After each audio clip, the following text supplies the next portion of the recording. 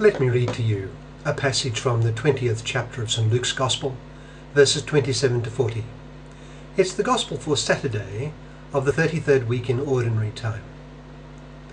St. Luke writes, "Some of the Sadducees, who say there is no resurrection, came to Jesus with a question.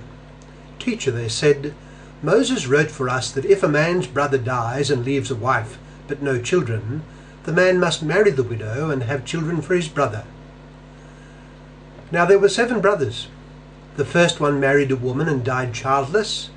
The second and then the third married her. And in the same way, the 7 died, leaving no children. Finally, the woman died too. Now then, at the resurrection, whose wife will she be, since the 7 were married to her?" Jesus replied, "The people of this age marry and are given in marriage, but those who are considered worthy of taking part in that age and in the resurrection from the dead will neither marry nor be given in marriage, and they can no longer die, for they are like the angels. They are God's children, since they are children of the resurrection.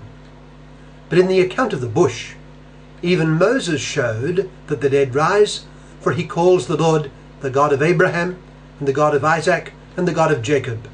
He is not the God of the dead, but of the living, for to him all are alive." Some of the teachers of the law responded, "Well said, teacher," and no one dared to ask him any more questions. That's from Luke chapter 20, verses 27 to 40. What does it suggest to us? Well, it suggests the resurrection. You know, Josephus informs us in his Wars of the Jews that there were, and I quote, 3 philosophical sects among the Jews: the followers of the first, which are the Pharisees; of the second, the Sadducees; and the third sect, which pretends to a severer discipline, are called Essenes. He tells us that the Sadducees did not allow, and I quote, "the belief of the immortal duration of the soul, and the punishments and rewards in Hades." And this is corroborated by Matthew in chapter 22, verse 23, and its parallel passage in our Gospel today from Luke chapter 20, verse 27. It is mentioned again by Luke in his Acts of the Apostles in chapter 28, verse 8, when St. Paul exploits the division between the Pharisees and the Sadducees on this very point, in order to extricate himself from accusations of the Jews.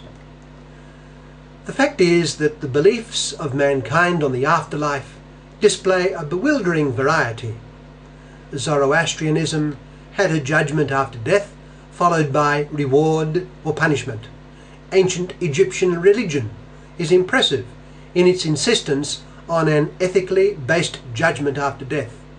And there are those who regard the Egyptians as having pioneered the notion of an afterlife judgment. In traditional Australian Aboriginal religion, it seems that at death the true soul returns to the eternal dreaming, where in some sense it resided prior to death. And the list of beliefs that have marked man's idea of the afterlife goes on and on. But what is clear is that while generally man looks forward to an afterlife, in some sense, its nature is clouded in obscurity. Modern secular man typically goes an important step further. Nature is all there is. There is no supernatural. The Sadducees of our Gospel today emphasized the first 5 books of the Bible as being presumably the primitive revelation, and like the ancient Hebrews, emphasized the present. God's rewards and punishments were given now in this life. Well, modern secular man is typically a man of naturalism. Rewards and punishments could occur only in this life. So let us regard the confrontation between Christ and the Sadducees as, in a sense, involving modern man. Modern man has an ingrained prejudice that has difficulty taking seriously a future resurrection. Our Lord is clear and adamant. There is a resurrection from the dead. There will be a judgment on each and every person following his death. For those, and I quote, considered worthy of the age to come and of the rising to life with God, the glory of heaven will not be simply a continuation of this life, for they will no longer die, and so there will be no more marriage and married life as such. But in that respect, all will be like the angels, for death will have gone forever.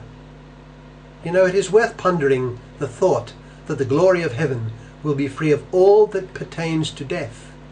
There will be nothing that hints of the breakdown or reduction of life. Christ said that he had come to bring life, life in abundance, and this life, this gift of life, will reach its zenith in the presence of God in heaven. Our Lord points out that it was alluded to by Yahweh God himself in his meeting with Moses from the burning bush, when he described himself as the God of Abraham, Isaac and Jacob. He was referring to living persons, for he was not a God of lifeless remains. Abraham, Isaac and Jacob were alive when God spoke to Moses, although the fullness of their life in God would come with the sacrifice of Christ.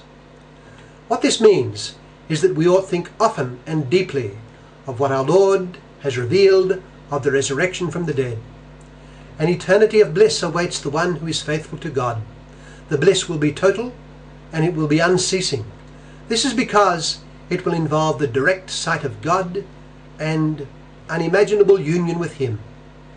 The one in heaven will be enfolded in a divine embrace that will immerse him in the infinite love of God.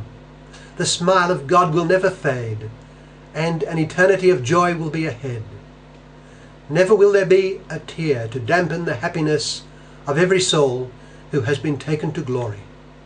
Moreover, the day will arrive when each soul will be reunited to the body, and thus will happiness be complete. The resurrection is a tremendous thought. It ought to be at the forefront of our lives till the end. What a tragedy not to be judged worthy of it. The thought of the resurrection from the dead ought to impel us to Christ and to a share in his saving mission. Christ often urges us to pray with faith. Ask and you will receive, he says. Well, what better thing to ask for than that we be saved, and that those for whom we have some responsibility be saved too. Is not this the greatest favour to be asked for, and would it not be the greatest catastrophe to lose it? We ought pray to Christ and to those who are now in heaven, that we may join them there. Let us pray to Mary, the mother of Christ too, that she will pray for us sinners, now and at the hour of our death.